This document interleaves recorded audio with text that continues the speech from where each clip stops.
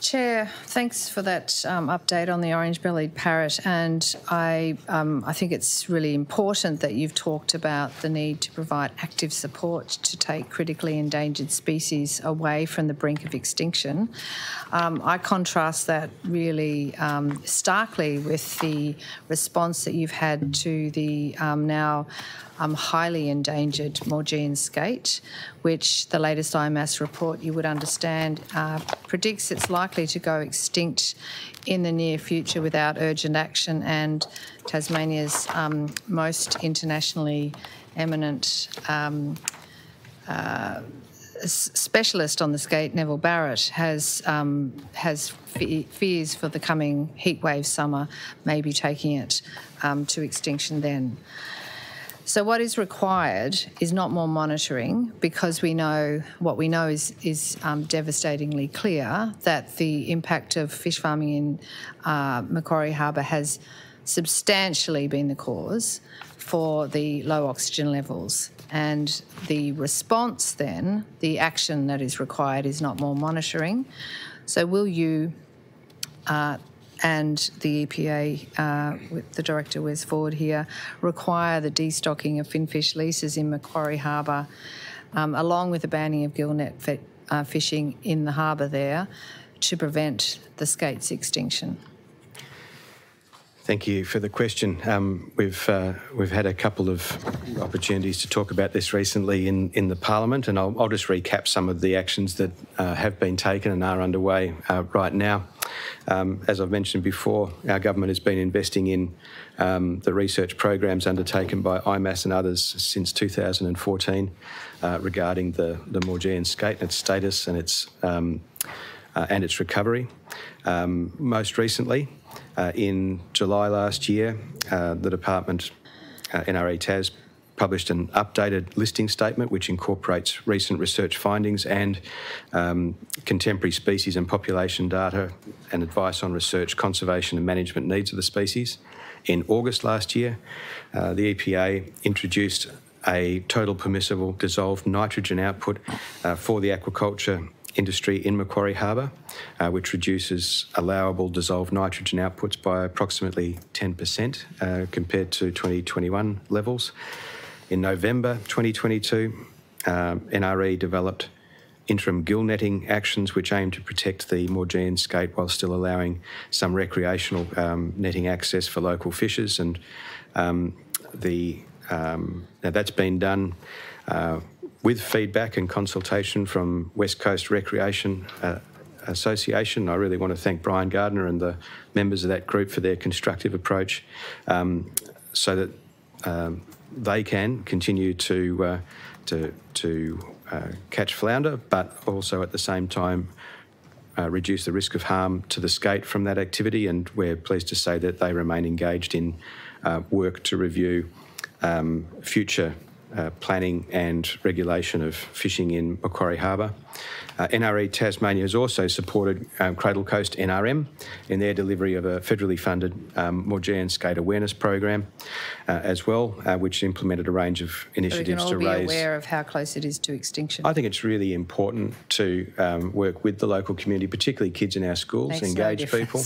Well, just tell them that you're monitoring it to extinction. Well, they don't need to know. Actually, don't tell them. It just will give them nightmares. I won't have you disparage the work that's been done. I've just listed a range of actions that are being taken and have been taken and planned and delivered as recently as over the last year in direct response to new information arising about the status of the skate, building on 10 years of research that this government has been investing in and a relationship with IMAS that will continue. So we are taking action.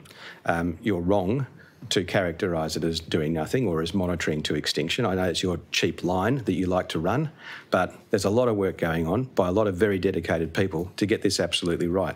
That work's continuing now. There are a series of workshops and partnerships involving researchers, the Australian Government, the Tasmanian Government, which will be held over coming months, where we aim to go to the next level of developing a conservation action plan for the species with a series of actions to be taken to support that, including examination of ex situ breeding programs so that we can build up potentially the ability to reintroduce species into the area to build their numbers up and support their survival, working with Hydro Tasmania as well regarding the role of their inflows into the harbour in securing ocean-generated recharge events that boost oxygen levels in the harbour.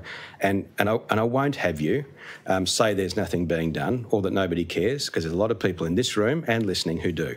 Thank you, Minister. A question for the Director of the Through EPA. me, please. Well, yeah. Actually, that's how it you works. might like to normalise the works. fact that independent statutory authorities have to go through the Minister. But if Dr Ford is in fact independent, as you've made the EPA, then why can't I address him a question? Because that's what's always been done at this table before. You've tried to normalise the fact that the EPA is entirely shackled to your authority. I'm just following convention. Well, that's the convention your government's put in. We've always sat here in the past and asked questions of independent statutory authority. So I have a question for Dr Ford, whether it's through you or not. Proceed. Mr Ford, would you agree? Through me. Would you agree that the environmental licences in Macquarie Harbour that are due to expire on the 30th of November, that you should look at declining their extension given the critical state of the Maugean Skate? Minister, in accordance with the processes in the legislation around renewal, that's not a matter for consideration. I can only deal with renewal of licences in accordance with the provisions of the legislation. But don't you have powers to be able to establish new licence conditions on the basis of the changing environment? I have power through a separate process to be able to impose additional conditions, and that will be clearly the intent when the new environmental standard is implemented. Do you accept that there might not be time to save the Maugean Skate if we don't act quickly by the evidence of the IMS? The EPA is working as part of the consortium of people looking at this at the moment. So we're working with the department and with IMS in terms of and looking at their advice. So we're part of a process. And do you agree that the proposal by Hydro to release more flows from the river into the basin might be beneficial for fish farms retaining their fish biomass, being alive during a heat wave, but will have almost no impact whatsoever on the lower part of the harbour and the oxygen levels there, because there won't be any mixing of those waters? So it's a sort of a solution that will benefit fish farms keeping their fish in the water over a hot summer, but it won't help the oxygen levels for the skate. I don't agree with that. And the reason why I don't agree with that is that the relationship in Macquarie Harbour around the hydrodynamics is very complex. What is known is that the recharge in the harbour is driven by the strong northwesterly events, and that if you in fact reduce freshwater flow at the time of those strong events, you allow more seawater into the harbour to be able to regenerate and allow the oxygen to rebuild. So it's not about what happens in the surface waters, it's actually about the hydro reducing their flow during periods of time to allow more seawater into the harbour.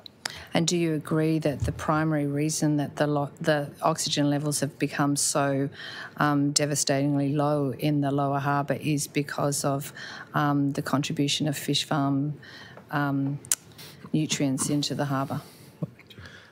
In relation to what was happening when I took over the operation or took over control of the regulation of salmon, yes, there was a significant decline in oxygen levels in most likelihood because of the activities of salmon.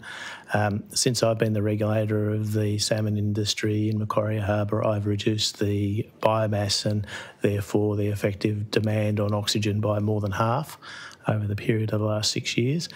Those actions have continued. At this point in time, the oxygen levels are recovering through the process, and there has been a reduction in biomass, and that's produced a positive benefit.